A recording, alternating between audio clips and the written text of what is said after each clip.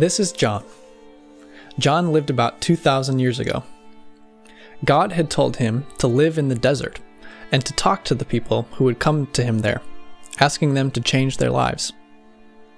As a sign that they really wanted to live a better life and follow God, the people let John lower them under the water of the Jordan River and bring them up again.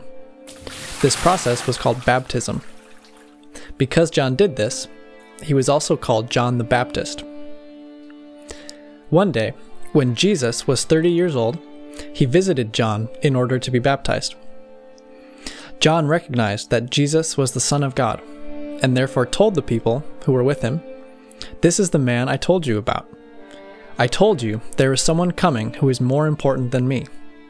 He is the one sent by God, who will make a way for us to be cleaned and forgiven of all our wrongdoings." John didn't even want to baptize Jesus. "You should be baptizing me," he said.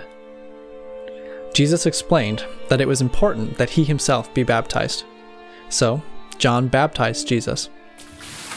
When Jesus came out of the water, a dove landed on his shoulder.